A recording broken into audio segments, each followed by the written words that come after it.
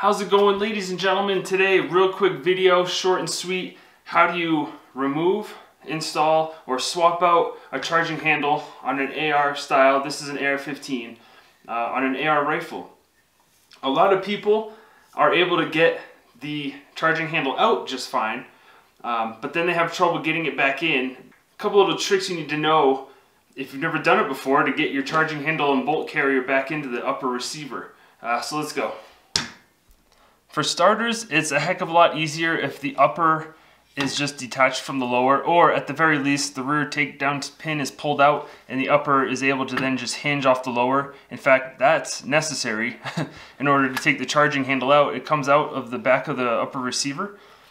So yeah, just having the upper receiver off and by itself is the easiest way to go about this. Also, having it laid upside down like this, that's how I like to do it.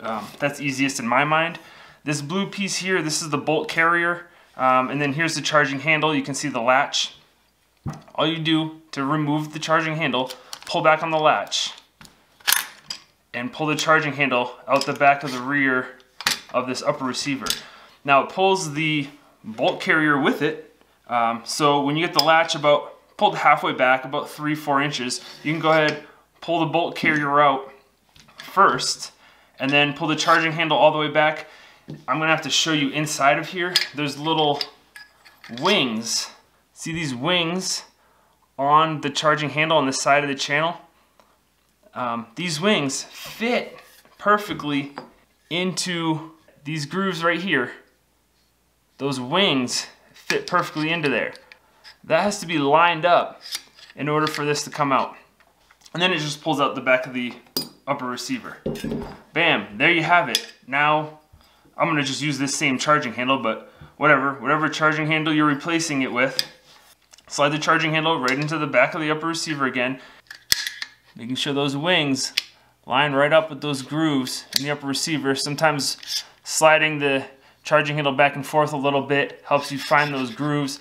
Once you've got it in those grooves and the charging handle is in fact in that channel here at the bottom of this upper receiver, it's actually the top of the upper receiver, but holding it upside down.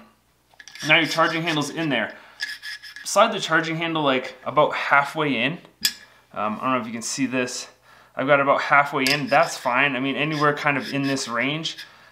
That's because you need to reinstall the bolt carrier.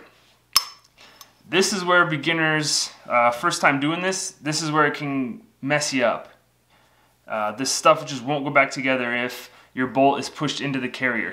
This cam pin that holds the bolt into the carrier, if your bolt's pushed back, this cam pin's protruding out off to the side of the carrier. That won't allow you to enter the upper receiver.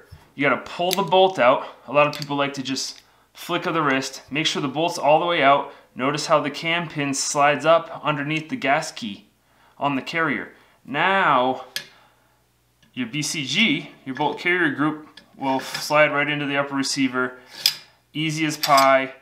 Push the bolt carrier all the way in. Make sure also push onto your charging handle.